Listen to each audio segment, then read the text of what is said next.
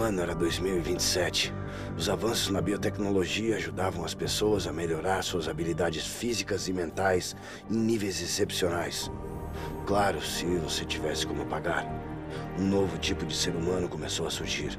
Metade homem, metade máquina. Mas em Detroit, nem todo mundo estava feliz com isso. Eu tinha acabado de conseguir um trabalho como chefe de segurança na Sarif Industries, uma firma de biotecnologia de ponta. O próprio David Sarif havia me escolhido para o trabalho, dizendo que precisava manter seu pessoal em segurança. Dentre eles, minha ex, Megan Reed. Neurocientista brilhante que era, Megan havia descoberto uma maneira de tornar os aprimoramentos mais seguros e acessíveis a todos. Tudo o que ela precisava fazer era apresentar sua pesquisa para o Congresso. Porém, na noite anterior à grande apresentação, as medidas de segurança falharam. Um grupo de mercenários invadiu a sede da Sarif, massacrando quem estivesse pela frente. 3 deles eram tanques ambulantes fortemente aprimorados. A missão?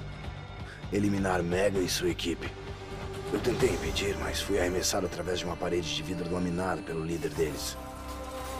A última coisa que me lembro é da bala dele perfurando a minha cabeça e do grito de morte da Megan.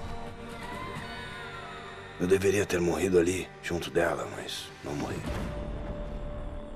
Aprimoramentos militares de ponta salvaram a minha vida. Os melhores que o dinheiro da Sarif podiam comprar. Levei 6 meses para me acostumar com eles. Deveria ter levado mais, mas foi esse o tempo de recuperação que eu tinha quando a Sarif Industries foi atacada de novo. Dessa vez, por um grupo radical de pró-humanos puristas. Violentos, militantes e fanaticamente contra o aprimoramento humano, eles se declaravam membros da Frente pela Humanidade. Uma organização sem fins lucrativos que exige que as Nações Unidas coloquem uma rédea nas pesquisas biotecnológicas. Os criminosos invadiram a fábrica da Sarif e encontraram mecânicos trabalhando depois do expediente em um aprimoramento militar secreto chamado Tufão. A Sarif me enviou para recuperá-lo e, quando fiz, me deparei com um dos tais puristas ao lado dele, conectado com implantes cerebrais, tentando baixar as especificações confidenciais dele. Obviamente, tinha algo mais acontecendo. O primado se matou antes que eu pudesse fazer qualquer pergunta. A Sarif mandou eu investigar mais a fundo e, com a ajuda do Frank Pritchard, chefe de cibersegurança, eu investiguei. Descobrimos que um segundo hacker estava controlando remotamente as ações do primado. Rastreamos o sinal dele até um campo de concentração secreto da FEMA em Detroit. Os mercenários estavam lá, os mesmos que tentaram me matar 6 meses antes.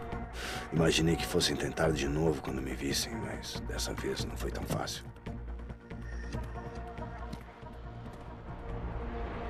Eu eliminei o tanque de nome Barrett e consegui uma pista dele. Uma cobertura na China. Mas é claro, nós dois sabíamos que, no final, isso seria uma armadilha.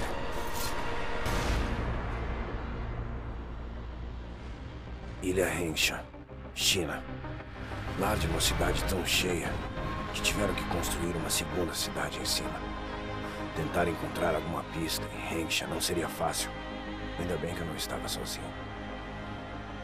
Farida Malik, piloto da Sarif Industries. Já morou em Hensha. Ela é uma boa companhia e conhecia bem o lugar para me guiar. Malik me deixou na cidade de baixo, próximo à cobertura que o Barrett havia mencionado. A Bell Tower, uma firma de segurança particular sob o contrato do governo chinês. Tinha agentes revirando o lugar quando cheguei. Mas não pelo motivo que eu esperava. Parece que o homem que morava lá era um hacker criminoso chamado Van Bruggen. O mesmo hacker que havia controlado remotamente o primado na fábrica da Sarif. A decisão dele de obrigar o homem a cometer suicídio teria sido um erro precipitado. Agora, seus colegas mercenários estavam atrás dele e eu precisava encontrá-lo antes deles. Localizar o Van Bruggen significava lidar com a tríade, os senhores do crime organizado de Hensha. Fugindo deles, o hacker se escondeu em um hotel cápsula barato. Quando o encontrei, ele não pensou 2 vezes antes de entregar a mulher que o havia contratado. Zhao Yunhu, presidente da Taiyang Medical Corporation. Segundo Van Bruggen, Zhao queria monopolizar a indústria de aprimoramentos, contratando mercenários para desestabilizar a concorrência. A Sarif Industries estava no topo da lista. Para comprovar isso, eu precisava entrar na Taiyang e pegar um holograma de vigilância do servidor. Eu já suspeitava que o Van Bruggen estivesse escondendo alguma coisa, mas nada teria me preparado para o que eu vi.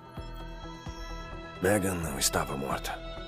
Ela e seus 4 melhores pesquisadores tinham sido sequestrados. E os sequestradores fizeram parecer que estavam mortos. Desesperado para saber mais, eu confrontei a Zal em seu próprio apartamento.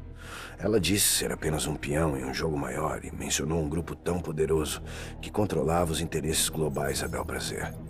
Foi quando ela correu para um quarto de pânico e acionou o alarme, me obrigando a fugir de lá. Eu imaginei que a Zal estivesse mentindo, mas parte da confissão dela fazia sentido. David Sarif estava preocupado com seus funcionários. Tão preocupado que pediu para todos terem localizadores subcutâneos implantados. Os GPLs estariam funcionando no dia do ataque, mas Zal disse que bastou uma ligação para a Picos, a líder mundial em notícias 24 horas via satélite, para eles terem um sinal cortado. Eu precisava ir até a sede da Picos em Montreal se quisesse saber mais.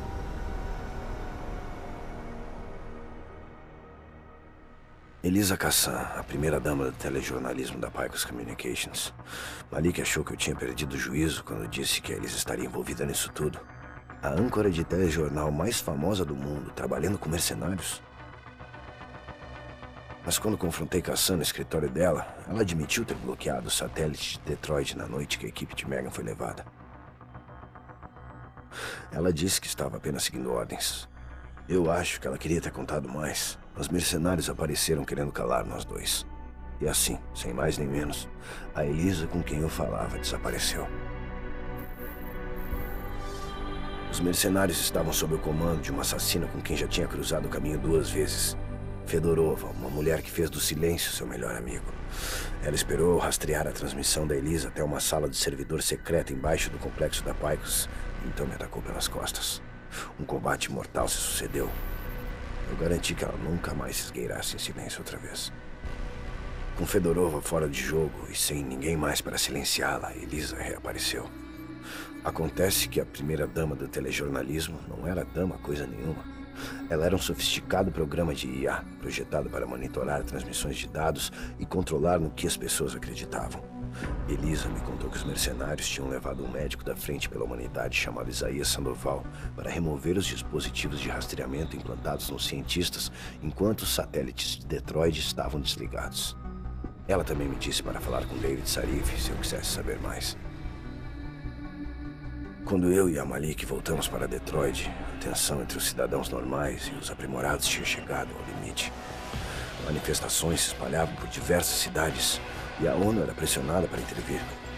Sarif tentava convencer o Hugh Darrow, um ex-inventor agora filântropo, que já havia sido importante defensor das tecnologias de aprimoramento, a ajudar a impedir um possível voto regulatório. O Sarif ficou em cima do Darrow. A descoberta da Megan daria a milhões de pessoas a chance de evoluir além das capacidades normais do ser humano. E ao mesmo tempo catapultaria a Sarif Industries para o topo das maiores empresas do mundo. Segundo Sarif, os sequestradores da Megan sabiam disso. E eles não queriam pessoas evoluindo sem que eles estivessem no controle do processo. Ele chamou os inimigos dele de Illuminati e insistiu para continuar investigando. Determinado a isso, eu localizei o Sandoval por meio da pessoa mais contrária ao aprimoramento dos Estados Unidos, Bill Taggart, chefe do Sandoval e fundador da Frente pela Humanidade. Sandoval admitiu ter operado a equipe de Megan quando confrontei, mas ele disse que não teria removido os GPLs. Ele teria simplesmente mudado a frequência deles. Pritchard conseguiu rastrear um dos sinais na China. Malik e eu partimos imediatamente atrás dele. Infelizmente, os Illuminati estavam um passo à frente.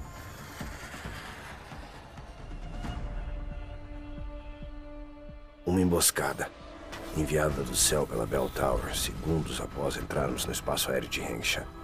A habilidade como piloto da Malik salvou nossas vidas. Depois do momento de tensão, eu cheguei à cidade de baixo. O sinal rastreado que eu seguia me levou direto para a Tríade. Ou, mais especificamente, para o exército aprimorado de Tom Se-Young, líder de uma gangue de coletores de aprimoramentos. Tom disse que eles tinham tirado o braço de um cadáver que a Bell Tower teria largado na porta deles. o que significava que pelo menos um dos cientistas da Sarif estava morto. Mas talvez os outros não estivessem. Tong me apontou para um porto usado para tráfico humano e me ajudou a entrar escondido em um navio da Bell Tower. Ele navegava para a estação Rifleman Bank, uma base militar no mar da China Meridional. A Bell Tower mantinha civis sequestrados como prisioneiros lá e os usava para aperfeiçoar o projeto Iron, uma interface de computador usuário que matava a maioria das cobaias que atestava. Minha busca pela Megan teria terminado aí, não fosse por um aliado misterioso chamado Quinn.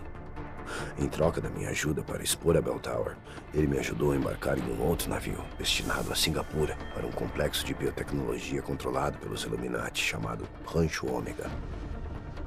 3 dos cientistas da Sarif estavam lá, obrigados a desenvolver uma tecnologia capaz de desligar aprimoramentos remotamente.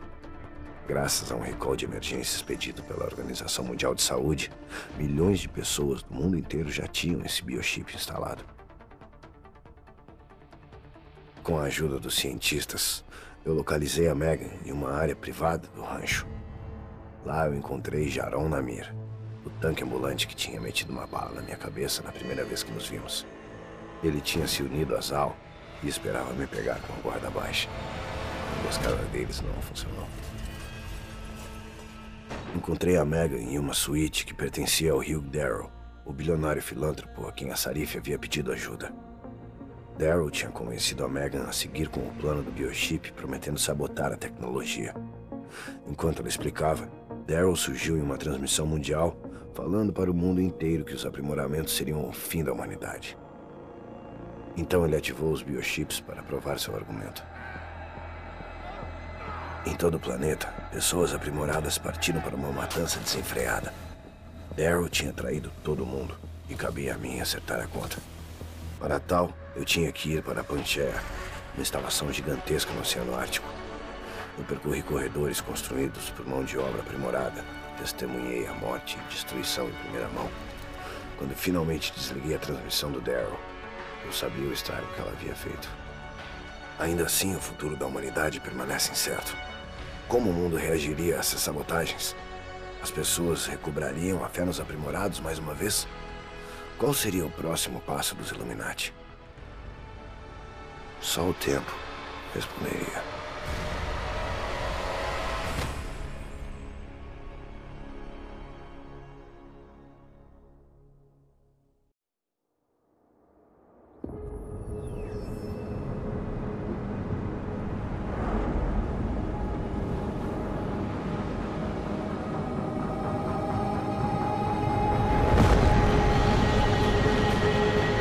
Eu já achei que poderia salvar o mundo. Agora olhe para ele.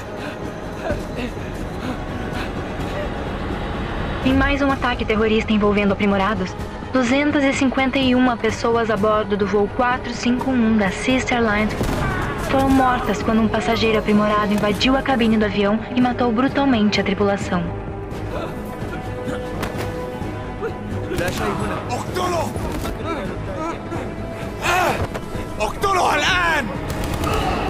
Detalhes recuperados dos aprimorados. Aquele dia horrível há 2 anos, no qual os aprimorados do mundo todo realizaram uma matança e causaram a maior perda de vidas da história recente. Às vezes, precisa se desapegar e aceitar o que se tornou.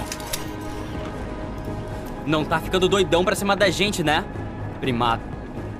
Bom, se eu ficar, McCready, eu garanto que vai ser uma surpresa. Agente Jensen, será que vamos ter algum problema? Não, senhor. Não há motivo para pensar que teria. Ótimo, porque você é o único agente aprimorado desta equipe e eu pretendo fazer bom uso de você. Escutem todos. Temos uma tempestade de areia vindo nos pegar e não podemos cometer erros. Estamos atrás de um traficante de armas chamado Shepard. Ele é ex-Bell Tower, um dos comandantes das forças especiais que desapareceram durante o incidente. Ele saiu do esconderijo? Não pode ser coisa boa. Não é. Está roubando armas e aprimoramentos militares e vendendo a terroristas. Este é Aaron Singh, o agente infiltrado que atraiu Shepard para fora do esconderijo. É o melhor da Interpol. Por 3 anos, ele deu duro para se aproximar dos Jin.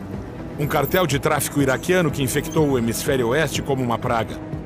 Na semana passada, nosso traficante de armas mandou uma mensagem aos Jin oferecendo uma porrada de itens do mercado negro baratinho. Eles mandaram o Singh cuidar da compra. Eles não vão gostar quando a Interpol interromper a festa. O disfarce do Singh é assim tão bom? Por enquanto é. Precisamos que continue assim. É aqui que vai ser a negociação. Em um hotel inacabado que foi abandonado desde o incidente.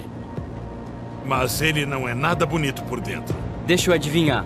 A maioria dos trabalhadores tinha aprimoramentos industriais. Aí, surtaram durante o incidente e as coisas ficaram densas rapidinho. E ninguém, exceto por uns drogados sem teto, entrou naquele lugar desde então. Então qual é o plano, diretor? O Singh vai encontrar o Shepard no térreo, dentro do átrio principal do hotel. Ele enviou o grosso do grupo dos Jin para a cobertura para ter o terreno alto. Quero a equipe do McCready posicionada, mirando no átrio para prendê-lo. Jensen, você vai sozinho, vindo do telhado. Meu objetivo? Impedir que os Jin venham para a festa. Até onde a gente sabe, só um caminho conecta o átrio ao andar da cobertura. Tem um fosso de elevador aqui. Quero que bloqueie o acesso. Tudo bem, só me solte. Você planeja usar só os seus aprimoramentos nisso aqui? Eu recomendaria levar algum equipamento por via das dúvidas.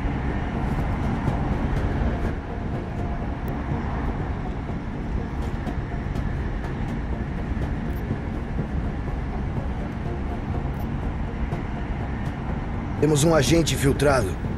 Pode ser mais fácil manter a cobertura se ele não for o único sobrevivente quando isso acabar. Bem pensado. Sim, porque se acontecer alguma coisa com ele, vão ter que contar pra esposa dele, depois de saírem do hospital. No alcance. Tem muitos espaços abertos e tetos altos ali. Mas também tem um monte de salas apertadas. Então seria uma merda mesmo.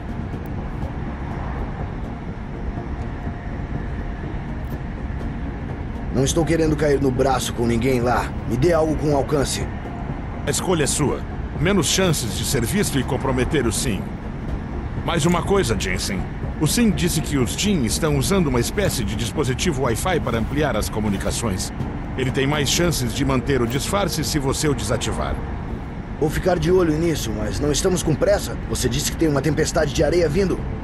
Tem. E recebemos as informações da missão de última hora.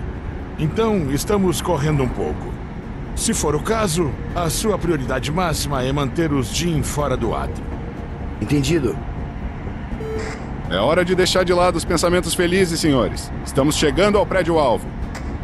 Você primeiro, Jensen. Vamos nessa. Líder da Força-Tarefa, aqui é o líder Faca. Ative os drives silenciadores e desça para 1-5.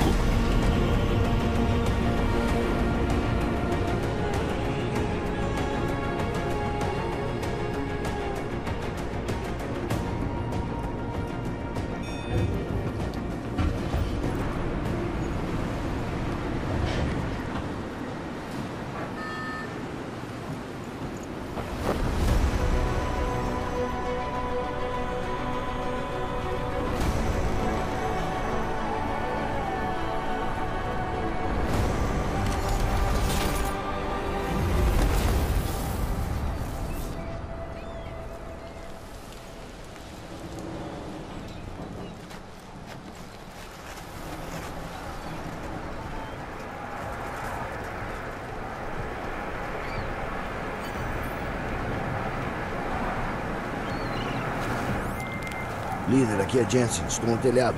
Entendido. Vá para o prédio. O caminho de acesso que precisa bloquear está no fim das coberturas. E não se esqueça que o caminho direto pode não ser o mais fácil. Entendido. McCready vai informar quando a equipe botar os pés no chão. Câmbio, desligo.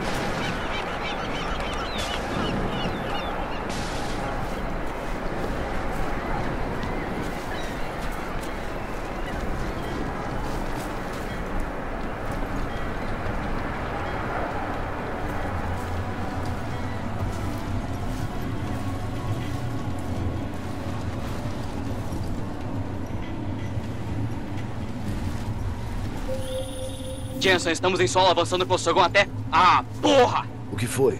Os Jin botaram os geradores pra funcionar. Vamos ter que hackear os acessos. Você vai gostar, McCready. Eles têm cores e formas. Só se lembre que vermelho é ruim. Vai se fuder.